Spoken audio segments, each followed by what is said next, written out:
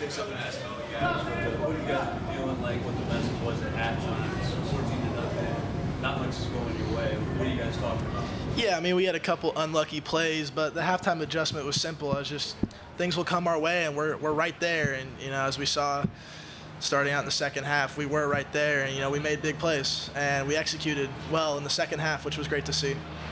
All season, everyone has praised you for being so even-keeled, but when you're back here in SC, the win streak, the streak is right on the line. How hard is it for you to stay, even? The game, it actually wasn't that hard, but it was awesome coming back here to SoCal and playing SC.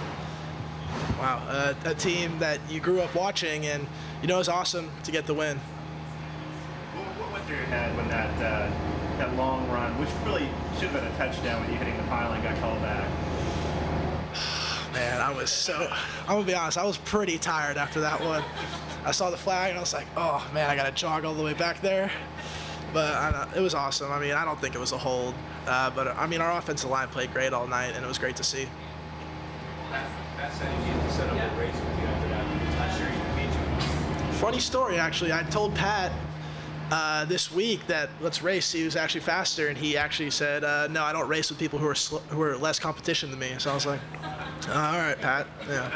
Get Ashton Davis in there too. Maybe. I don't know about him, but.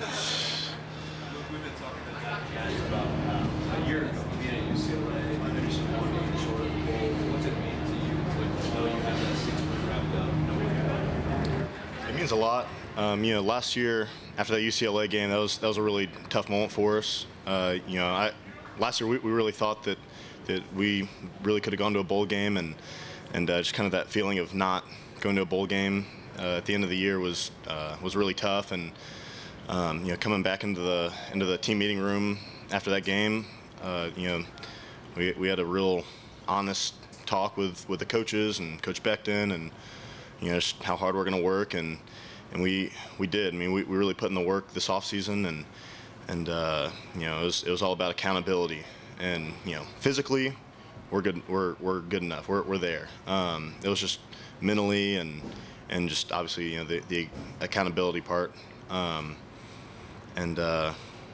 Feels great. I mean, I was lucky enough to go to it freshman year, and I was a redshirt, so I didn't get to play in that game. I just kind of got to sit in the sidelines and take it all in. But so actually being a part of a bowl team and actually making an impact for it just really feels great.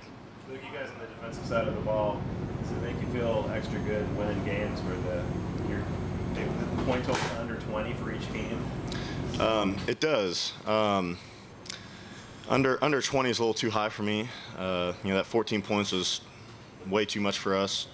That was a pretty poor first half, but I think the good thing about our defense and our team as a whole is I think we're real resilient, and we really came out the second half with a lot more energy and a lot more focus and took it to them.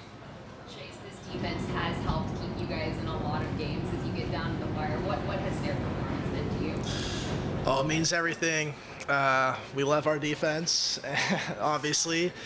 And, I mean, they play great. I mean, what Coach Wilcox put together on the defensive side is amazing to see. And, I mean, the whole second half, we held them to 0 points and had a bunch of turnovers, which is, I mean, electric as an offense because it really gets that rhythm going. And, I mean, it's great to see. I mean, I love watching our defense play. It's awesome.